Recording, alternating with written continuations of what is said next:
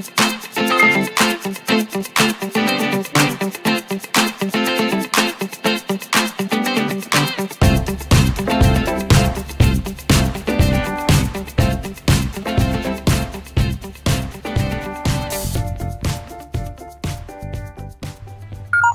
y'all, IrixGuy here, and I wanted to take a moment to explain how the St. Thomas to St. John car ferry works.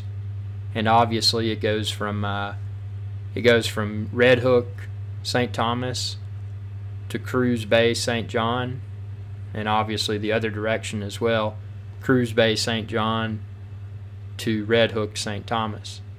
Now what you're seeing here, the ferry is departing Cruz Bay in St. John, and it's heading to Red Hook, St. Thomas.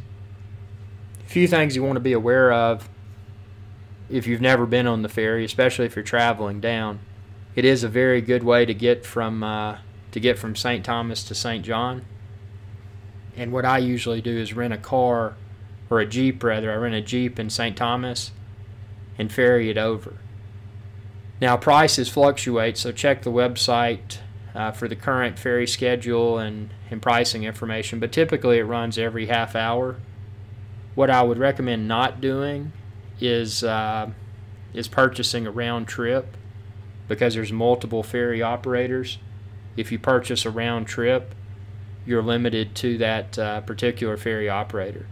Now if you just do a one-way, it costs, and again prices fluctuate, but typically it's a few dollars more than if you did round trip. But that way you're not locked into a certain operator. And when you arrive, if one ferry was full, you could wait on the next one and not have to worry about which operator it was. So for that reason, I would definitely spend a little bit extra and get the one-way ticket. What's cool about the ferry, you can see people are getting out of their cars. You have the option to get out and walk around. You can sit in your car if you want to, it doesn't matter, but it's just a cool ride between the two islands. And there's also a people ferry. This obviously is a car ferry. What I would recommend if you're just wanting to go to the other island and maybe you don't have a rental car, you may just want to do the people ferry because it's a lot less expensive. But it's an interesting experience. It's very well organized. If you're pondering whether or not you want to ferry a vehicle to St. John, I would highly recommend it because it's not that difficult, and once you get over there, it's great because you've got if you rented your Jeep or whatever on St. Thomas, you've got it on St. John, and you're able to have the convenience of flying into Cyril E. King Airport in St. Thomas and then going over to St. John. So it's really not, logistically speaking, it's not that difficult to get around. But I wanted to share this video because I know a lot of people, including myself, before I had been to the USVI for the first time, I didn't know what to expect with the ferry.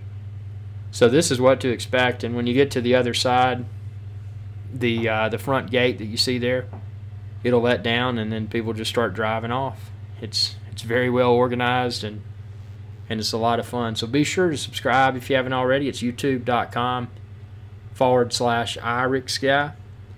I've got a few hundred USVI and BVI videos now, and thousands more coming soon. So be sure to subscribe and share with others, and feel free to drop me a line directly by way of IrixGuy.com. I'll try my best to respond, and I appreciate your viewership. Y'all have a good day.